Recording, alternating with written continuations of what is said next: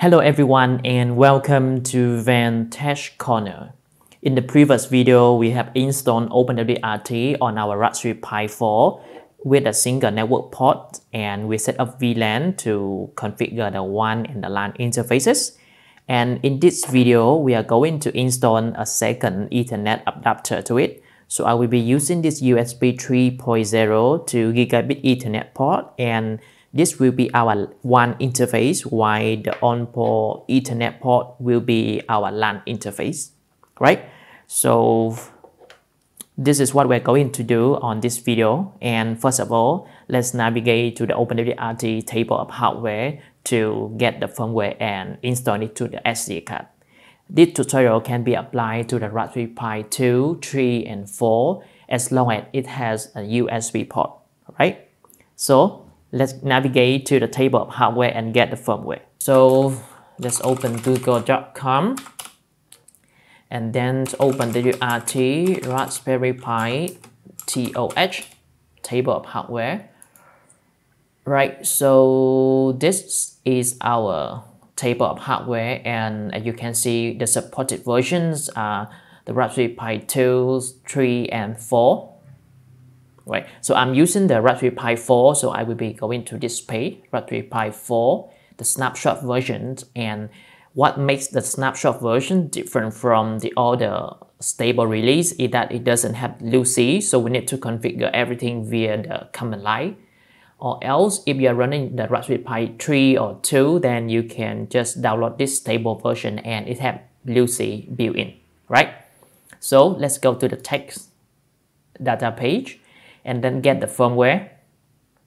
So firmware OpenWRT snapshot install URL, we just need to get this one and save the file, right? It will take some time, depends on your internet connection. Before we proceed with the installation, let me show you the network diagram that I currently have. Right, so this is the internet connection from the internet service provider, and it's go to the modem and then to my micro:bit HAP AEC tools. And this is my current network 10.0.1.0/24. We need to first configure the Raspberry Pi as a client to this HAP AC2 router because we need to have a working internet connection in order to update the package and install LuCI and install all the USB driver, right? So I will be configure the Raspberry Pi 4 at a DHCP client first, and it will have an IP address of 10.0.1.150. Ready, and let's install it to the SD card. Right, so this is the OpenWRT firmware that we have just downloaded today, and hit open. So as you can see right here, we have our boot device, which is the SD card, and everything looks great. So just click start to proceed.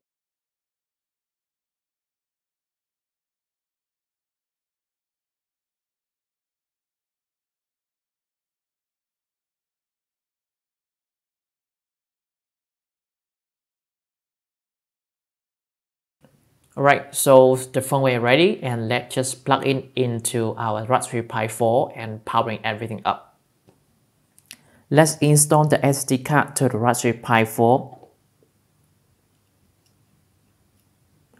And then powering it up with the USB Type-C cable.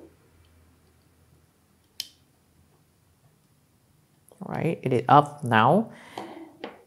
After that, we will use an Ethernet cable to connect the Raspberry Pi to the computer, right? Because at the first boot, we will have an IP address of 192.168.1.1 for the interface. So, yep, this is what we need to do first. Right, so now we should be able to reach the Raspberry Pi at 192.168.1.1, and let's check. Ping 192.168.1.1. We have a good response, and let's see if we can access LuCI. As you can see, nothing show up at 192.168.1.1 because we are using the snapshot version and LuCI is not installed by default, right? So we need to manually install it later. Okay, so now we need to establish the SSH connection to the routers and do some of the configuration. Like I said before, we need to set the LAN IP address of the Raspberry Pi to 10.0.1.150 and then turn off the DHCP for it and then connect it to our MikroTik router in order to have a working internet connection, right? So let's just do this, right? So I will be using PuTTY, and as you can see it is root at 192.168.1.1 and the port is 22. Click open and yes. This is OpenWRT running on the Raspberry Pi 4, and as always, let's set a password.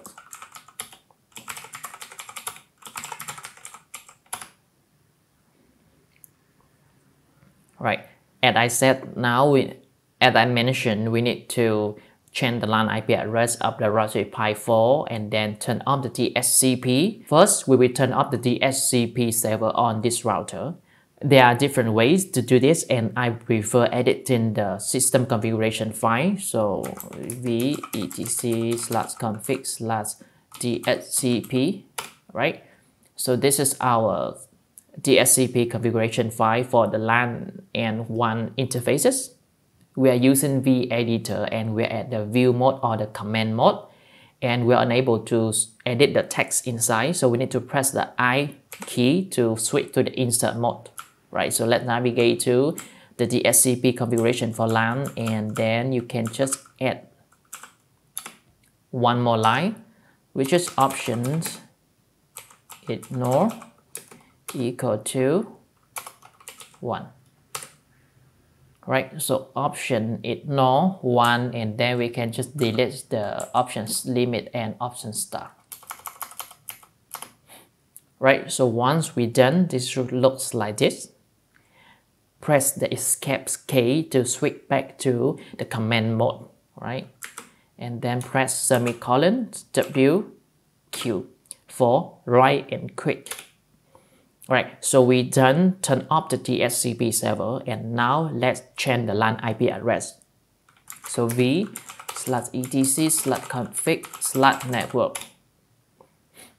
We will be doing the same thing. Press the I key to switch to the insert mode and then go to the options IP address. Just right here, we need to change it to something like 10.0.1.150. Okay, for the next mask, it's just the default one. We also need to add the gateway and the DNS server so that this interface can communicate with the internet, right? So options DNS, then one night. I can put something like one night, 10.0.1.1, and then option gateway 10.0.1.1. Okay, let's have a final check before we commit the change. Everything looks great, and then let's save the change. Right click. Now we can reboot the routers. Now the Raspberry Pi 4 should up and running with the IP address of 10.0.1.150, and let's connect the Raspberry Pi 4 to our MikroTik router, right?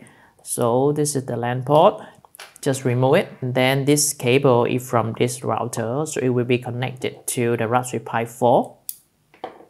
Let's have a check if we are able to reach the Raspberry Pi 4 with the new IP address. So ping 10.0.1.510.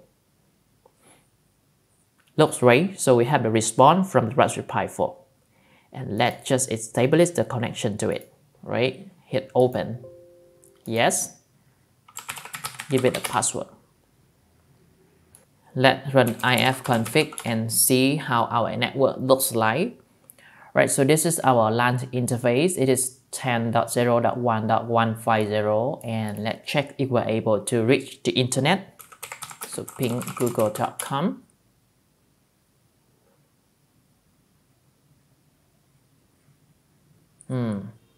Ping google.com.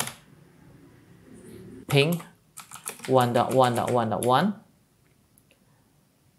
Right, so we're able to ping 1.1.1.1 but not Google, so there should be something wrong with the DNS server.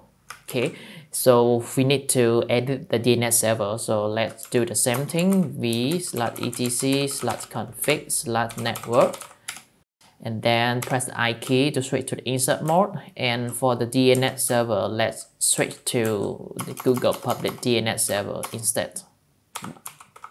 .a.a.a. That's it. Right click, service network, restart. Right, so let's check.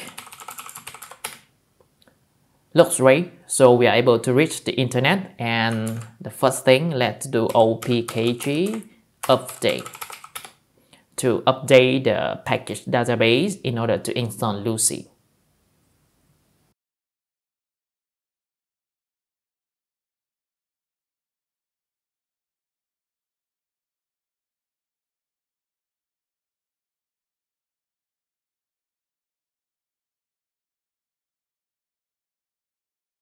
And now let's install LuCI.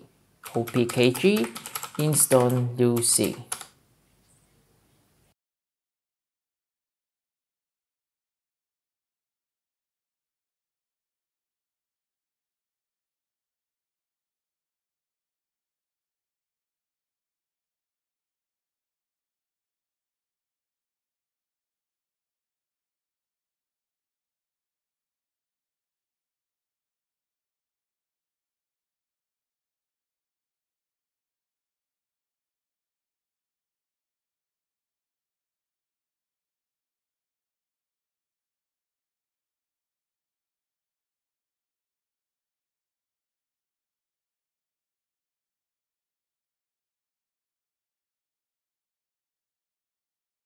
Let's check if we're able to reach the LuCI management page of the router 10.0.1.150, and looks great. We are able to reach the routers, and let's just log in.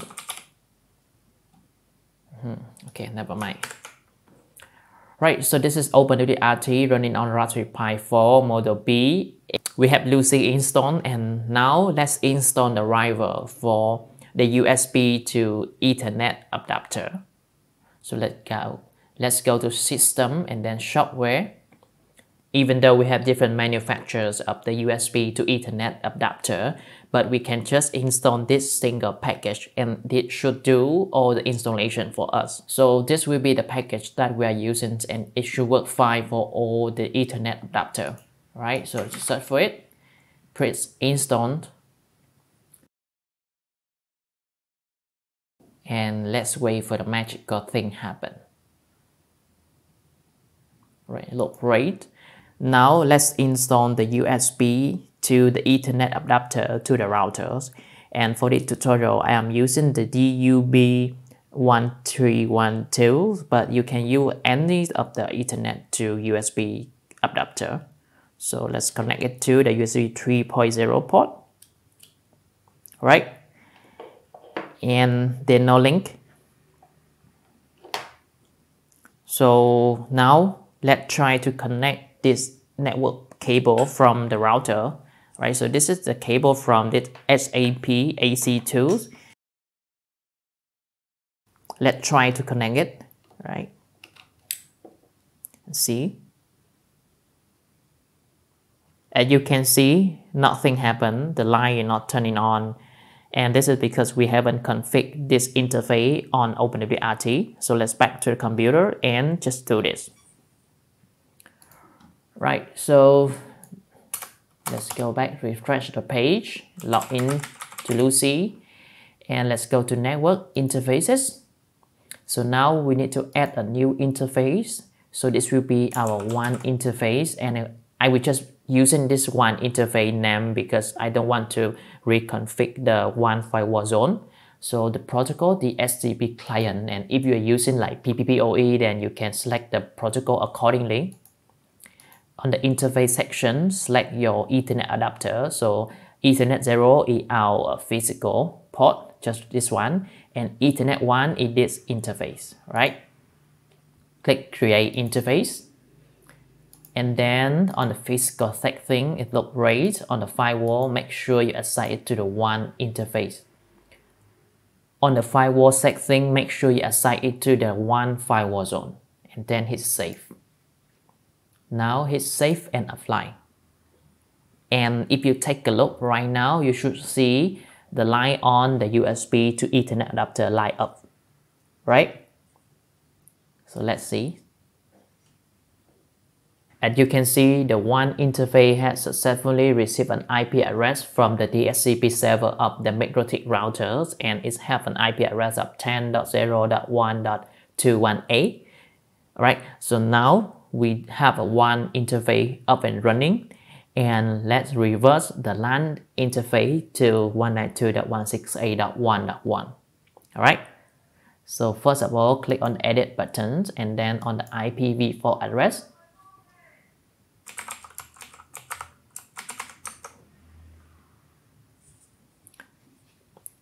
On the IPv4 address, change it to 192.168.1.1. On the IPv4 gateway, we can leave it blank, or we can configure it later. On the DNS server, we can just leave it like that. And then let's go to advanced settings. On the physical settings, just leave it there. On the firewall setting zone, and on the DHCP server, we can just turn it on. So like this, save. And then save and apply.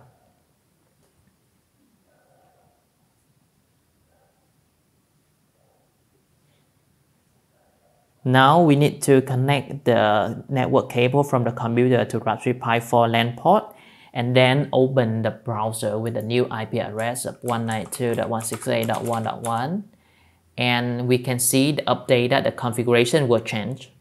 And if you are unable to reach LuCI with the new IP address, then it will automatically fail over, or it will automatically revert the chain back. So we need to do it fast, alright? And log into the routers. Okay, so network interfaces.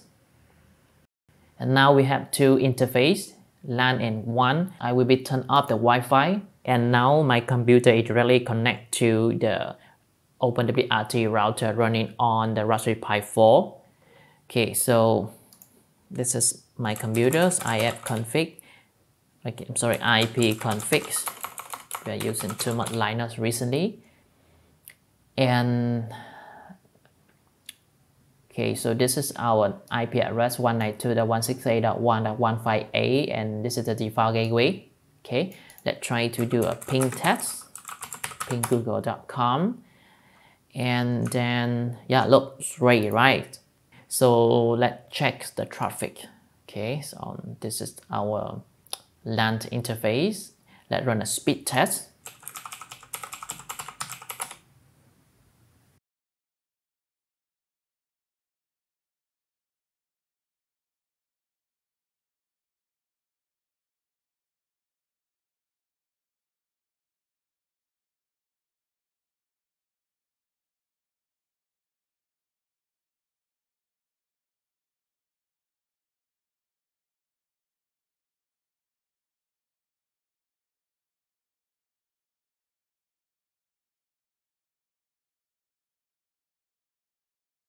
Right, so I'm using the internet packet of 200 Mbps, and we can see that with this OpenWRT router running on the Raspberry Pi 4, everything looks great. Let's go back to the real-time statistics, and we can see that the traffic reached 240 megabit per second or 30 megabyte per second, which is great.